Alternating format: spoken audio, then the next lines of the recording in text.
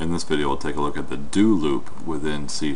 And to begin, I'll go ahead and create a new project, and I'm just going to go ahead and call this project do loop. And we'll go ahead and create ourselves a form with, let's go ahead and add some objects on here. I'm going to go ahead and add a button,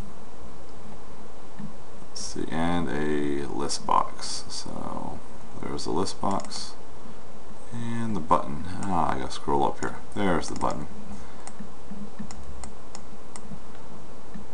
And we'll go ahead and name this button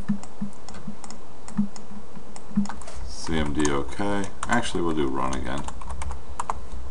And I'll go ahead and create the text for run. And the list box, we'll just go ahead and name it LST output. Alright, so that's the name of my list box, and I'll go ahead and just change the size of that, make it a little larger there for us to read. So we're going to go ahead and begin this, and I'm going to go ahead and minimize that, and I'm going to go ahead and double click on the run button so that we can write for this click event for the CMD run button that we've got. So to begin, we're going to go ahead and create or start off with the do command. And after the do loop, we're going to go ahead, or after the word do, we're going to go ahead and do an opening, and I'll go ahead and hit enter, and a closing curly brace. And at the closing curly brace, we're going to go ahead and type in while. And this is where the actual condition is going to be checked. And I'll just go ahead and put a set of parentheses there. Now before we actually set up our loop, what we're going to want to do is create ourselves a loop control variable like we've done similar to the while loop.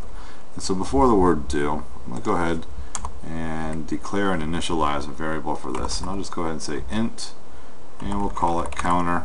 We're going to say it's equal to 1.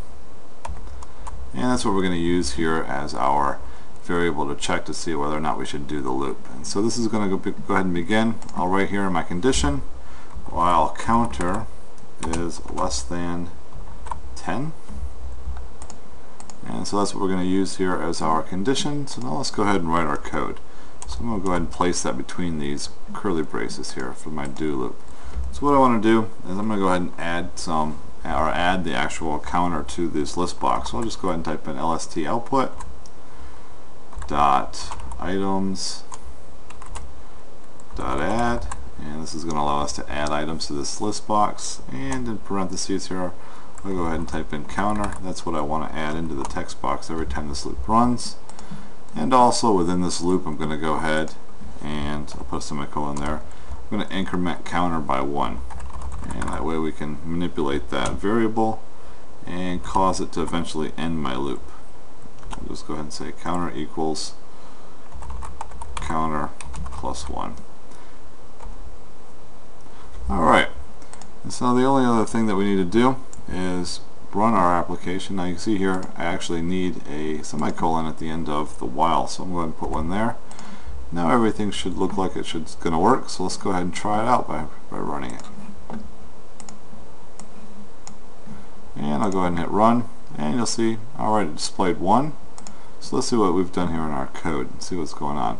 So int counter equals 1 do. We're going to go ahead and do this, and we're going to go ahead and write our counter, and we're going to say counter equals counter plus 1, so we're incrementing it by 1. And while counter is greater than 10, oh, I see what I've done now. I've got a greater than symbol rather than a less than symbol here, which is kind of interesting that it actually ran. So let's go ahead and run it one more time, and let's go ahead and bring this in here and hit run. It actually prints 1, so it actually ran part of the loop. So I'm going to go ahead and close this and see what actually is happening here and explain how this do loop works. Alright, so I'm going to go ahead and create this variable here. This is what we're going to use as a counter. Now notice in code it's going to start here and it's going to go to the next line and it's going to go to the do. Now there's nothing here checking my condition, and so automatically it's going to go ahead and start the loop without checking any condition at all. And so within my loop, the first thing it's going to do is add an item to this list box, which happens to be counter, which is currently 1, and then it's going to go ahead and increment it by 1. Now it has done the loop the first time, and so as opposed to the while loop where it checks the condition to see if it's true before the loop runs, the do loop actually runs the loop first and then checks the condition to see if it needs to run one more time or an additional time. And so I've actually ran it, and then it comes down here while, while counter is, and this says greater than 10. And so what we've got here is counter is not greater than 10. In this case, counter is 2 at the moment when we run down here the first time. And so the loop will no longer run. So this is the difference or the contrast to the while loop here by it actually running the code first, then checking the condition. So I'll change this to a less than. So now that we've got the right syntax here, or right logic to our code, while counter is less than 10, this should run now every time. So I'm going to go ahead and start it. And I'll hit run. And you'll notice that it runs through every time. Now it stops at 9. Why does it stop at 9? And the reason being is because when it gets to 9, so let's see, it'll run through at 8, counter plus 1, which is 9. It'll run through, and it will display, because it's 9 is less than 10, it comes back through. And it'll go ahead and actually output it when it's 9.